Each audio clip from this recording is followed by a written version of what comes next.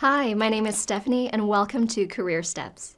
Many doctors, nurses, and other healthcare professionals like to take voice-recorded notes rather than written notes, but those notes need to be written down to be sent to others. A medical transcriptionist listens to the recordings and transcribes them into a written document that can be sent to other professionals. When dealing with a patient's health, mistakes can be made, so transcriptionists have to be knowledgeable about medical terminology and abbreviations to prevent any confusion. As a medical transcriptionist, your daily duties will be very specific and consist mainly of listening to voice recordings of medical professionals. You'll use special software, so you will need to be computer literate. As you listen, you will write down and double-check all the statements.